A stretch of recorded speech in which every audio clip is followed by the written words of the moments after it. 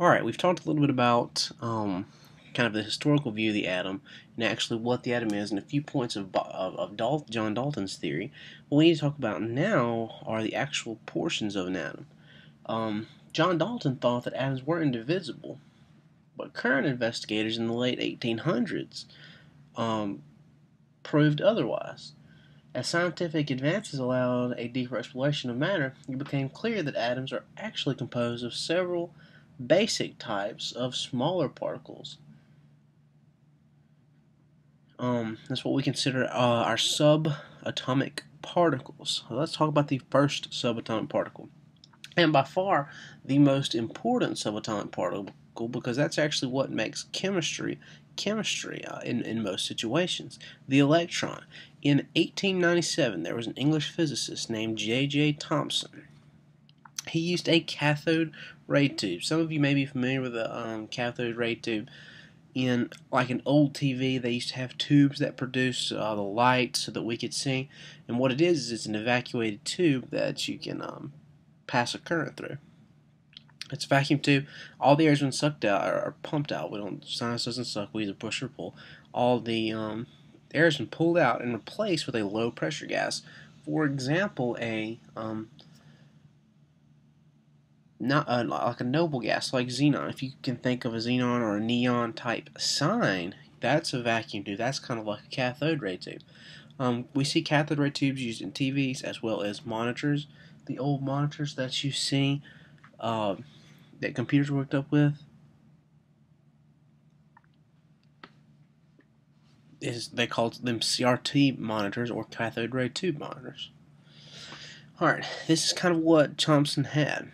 He had a cathode ray tube which he was passing a current through. These lines represent a current. This is your voltage source. Your current is flowing. Okay.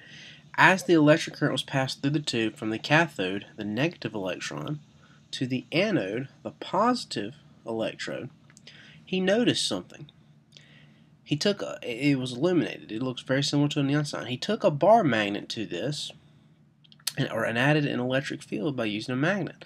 Now we know that we've seen magnets with positive ends and negative ends, or north and south ends.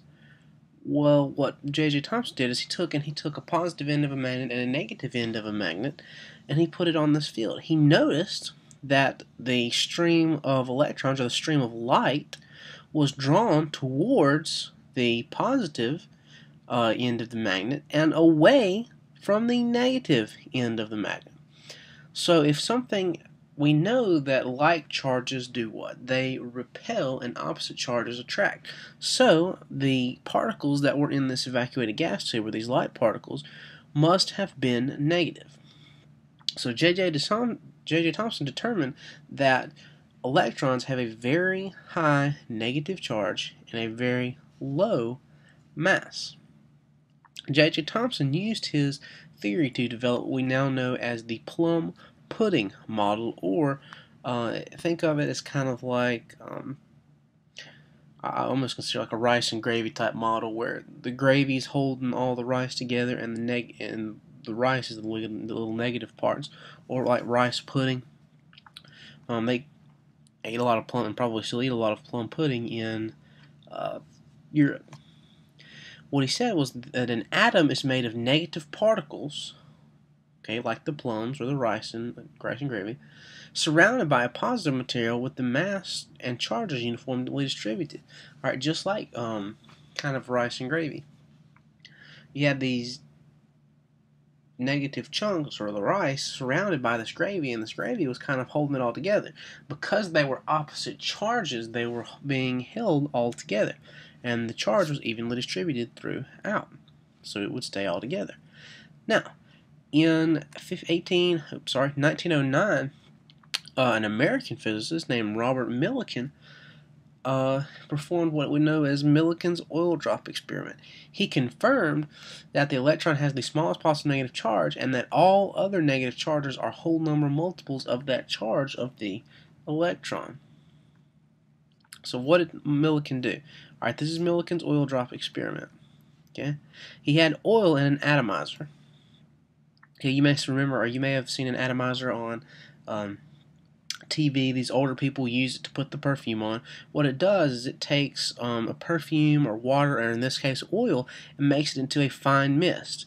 He put that fine mist in between, or those fine oil droplets in between two plates. Okay, he sprayed it in between these two plates. This top plate had a hole in it, and he had a telescope where he could monitor, where he could observe the droplets. What he did was he adjusted the charge of these two plates so where he could levitate the oil droplets in between it. By calculating the charge, or that charge that he put between those two plates, or the difference in charge, he was able to determine that the electron has a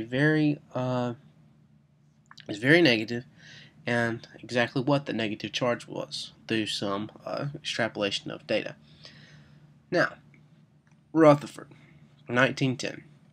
Ernest Rutherford is again an English physicist, and he believed in J.J. Thomson's plum pudding model of the atom, and he wanted to confirm. Remember, in science, scientific method, we're always trying to either confirm or disprove others' scientific tests.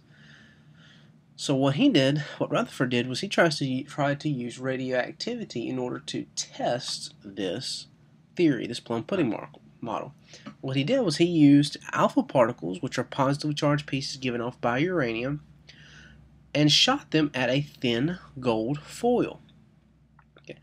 What he expected to happen was to have these positively charged molecules go straight through this foil. So let's kind of take a look at what he had. Alright, I like to call this uranium cannon, or an alpha particle cannon. Alright, uranium gives off alpha particles in its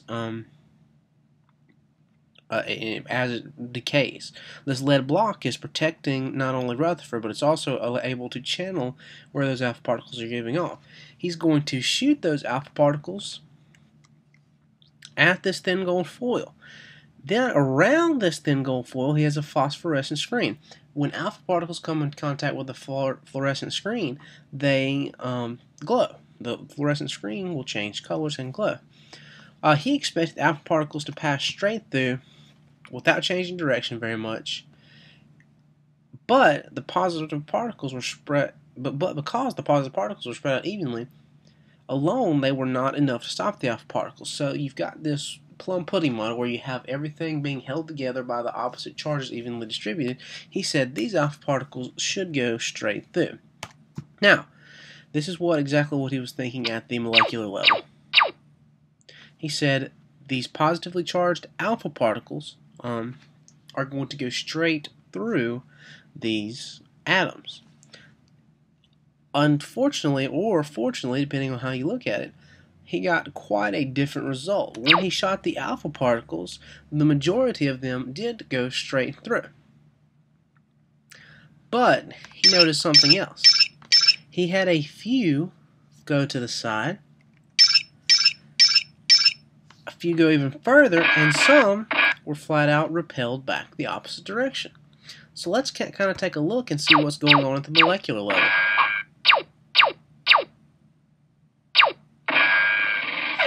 Most of the particles pass through the foil, indicating the atom is mostly empty space. Okay, we now have one atom here. Very few of the particles bounced back, but when they did, they bounced back with great force, or were deflected with a great force. So this is what this is how Rutherford explained it. He said that the atom is mostly empty space. There's a small, dense positive piece at its center, and it is called the nucleus. Right? In 1919, Rutherford discovered the proton. The neutron was discovered in 1932 by an English physicist named James Chadwick. His experiment is not overly exciting to talk about, so we're just going to skip it because, neutron, it's kind of difficult to determine the neutron. He had to figure something else was holding it together, which he determined it was going to be nuclear forces.